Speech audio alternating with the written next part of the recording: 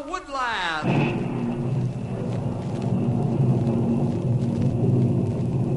Ranger Bill, warrior of the woodland, struggling against extreme odds, traveling dangerous trails, fighting the many enemies of nature. This is the job of the guardian of the forest, Ranger Bill. Pouring rain, freezing cold, blistering heat, snow, floods, bears, rattlesnakes, mountain lions. Yes, all this in exchange for the satisfaction and pride of a job well done.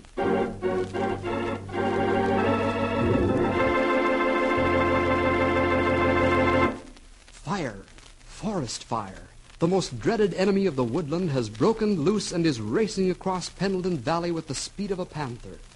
This hungry monster devours everything in its path. It must be stopped. Colonel Anders, Ranger Bill's boss, rushes to stop the progress of this dreadful enemy. The colonel commands an army of men using trucks, bulldozers, plows, axes, shovels, picks, and dynamite. These men fight desperately to defeat the enemy that threatens to destroy the countryside. Things are not going so good, and the battle gets fiercer by the minute. This is terrible. The fire's getting out of control. Ralph! Yo, Ralph, come here a minute. Yes, sir, Colonel. What did you want? Ralph, take a bulldozer and 30 men and make a new fire lane 1,000 yards behind us. We may have to get out of here. Yes, sir. Hey, fellas, come with me. We can't let this fire get out of the valley. I better get out of here. The boys are cutting the trees down. Hey, Colonel, look out!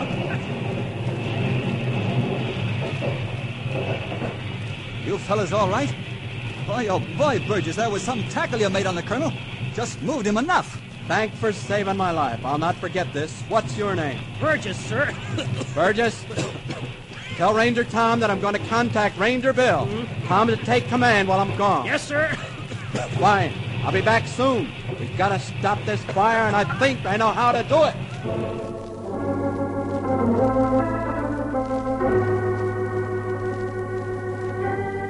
Say, things look pretty bad.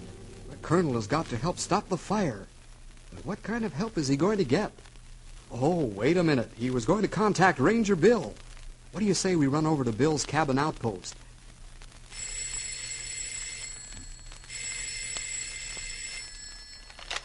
Hello? Ranger Bill speaking. Yes, sir, Colonel Anders. Say, that sounds bad. Very bad. Well, I don't see why it wouldn't work. Yes, take the horses in the truck. All right, I'll take my pal Henry along, too. Yes, sir, Colonel. Right away. Well, we sure didn't learn much from that conversation, did we, boys and girls? You know, I have a sneaking suspicion that we'd better tag along with Ranger Bill and find out what this is all about. He's busy packing. Henry, his young friend, is talking as usual. Wow. Bill, that phone call sure packed a powerful wallop by the way you're packing things together. What's up? Trouble, Henry. Plenty of trouble. In fact, this is going to be such a big job that you will have to help me. Yippee! You mean you're letting me go with you? Letting? Those are orders, Ranger. What?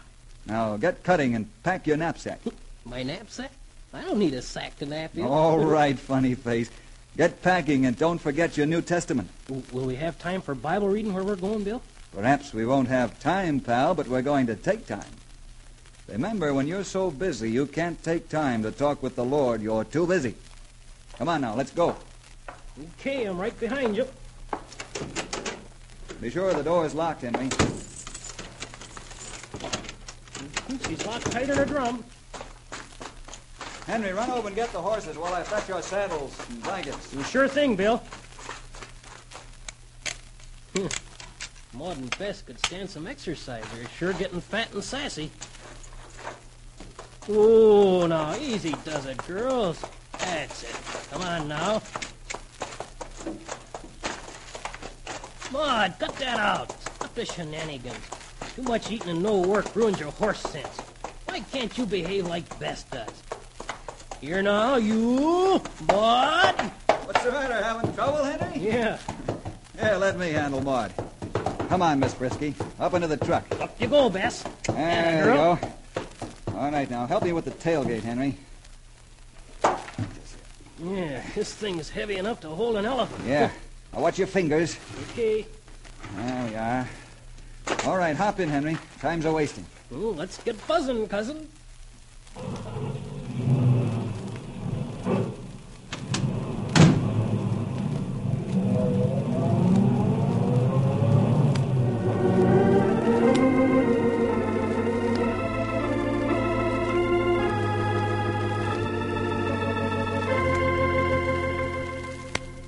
What is the special task Colonel Anders has assigned to Bill? While Henry and Bill are traveling down the road, I'd like to tell you something about them. As you probably guessed by now, Bill is a United States Forest Ranger. After he completed forestry school, he was assigned to Colonel Anders for range and forest patrol work.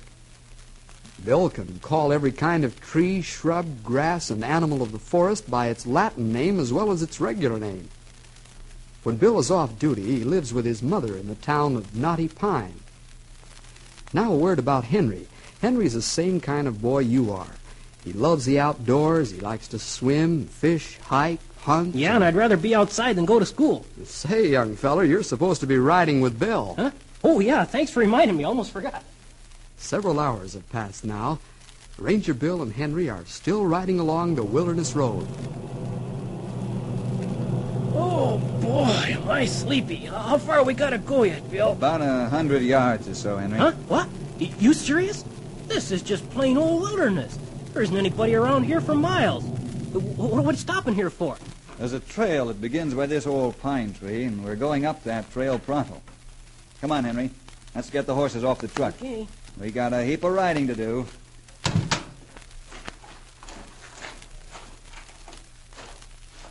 What's the matter, Henry? Say, I smell smoke. Yeah, wood smoke. Hey, Bill, that smoke, it means there's a forest fire, doesn't it? I'm afraid so, Ranger. Wait, look at all the animals running across the road. Look at Bill. Deer, bear, skunks, rabbit. Wow, take a gander at the size of that panther. Oh, boy, let's hurry and help put out the fire so these poor animals don't lose their homes. Okay, give me a hand with the tailgate. We'll get started. All right.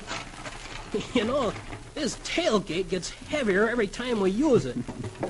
You should eat more flapjacks at breakfast, Henry, and not talk so much. You'd be stronger. Come on, Bess. Here we go. Easy, girl. Come on, Maud.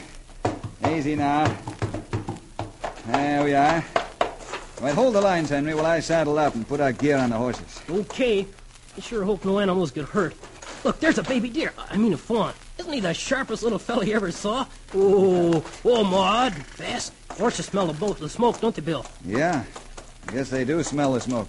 Getting pretty restless. In just a minute, we'll be ready to go. Here, Henry, give me a hand with the tailgate. Again? That does it. All right. All aboard there. All right.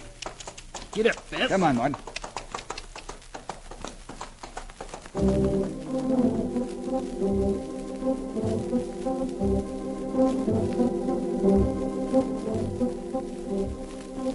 Watch that branch, Henry. It'll be hanging by your chin.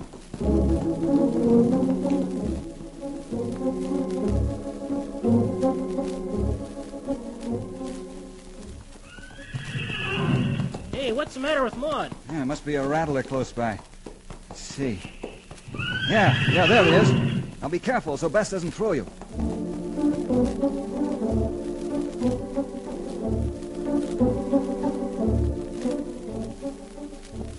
How long we been riding, Bill? About 2 hours or so, Henry.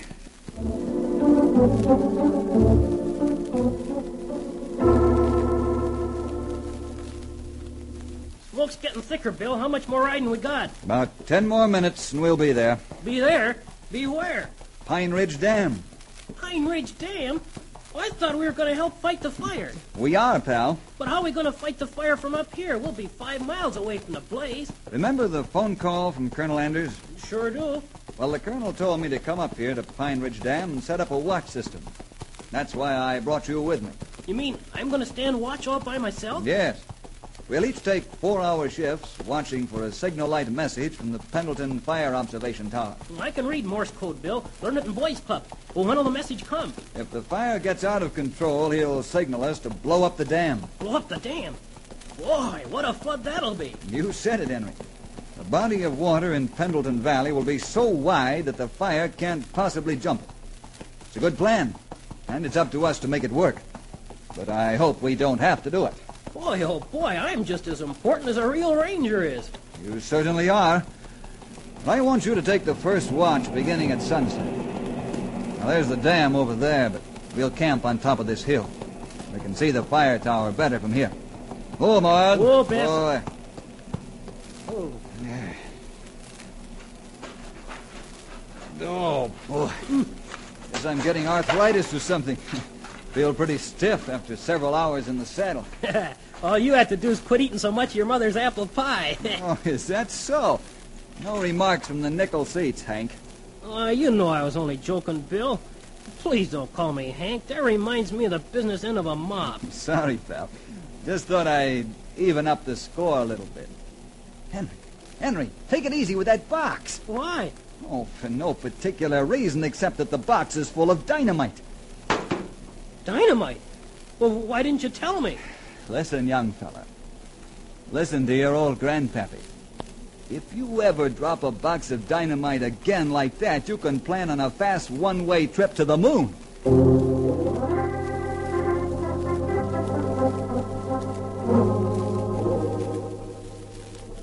Ah, yes, Henry, you'd get quite a long ride up in the air if the dynamite went off.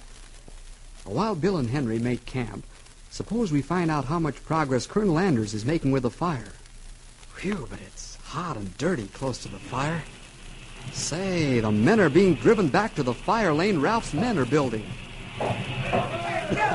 Ralph, get the men out of here before we're trapped. Yes, sir. All right, men. Pick up your gear and withdraw to safer ground. We might get trapped here. Colonel Anders! Ranger Tom fell and broke his leg. What'll we do? Take him to the hospital in truck number 3 and be quick about it. It's getting too dangerous to stay here any longer. The men are moving back, sir. Things look pretty bad, don't they? That's right, Ralph. We don't stand a chance unless Bill helps us. You take charge. I'm going to signal Bill to blow up Pine Ridge Dam. Wow, the Colonel is really desperate. Will Bill be able to blow up Pine Ridge Dam in time? How's Henry going to stand the tough grind of a midnight watch? Listen again next Monday at 4:45 for more adventures with Ranger Bill!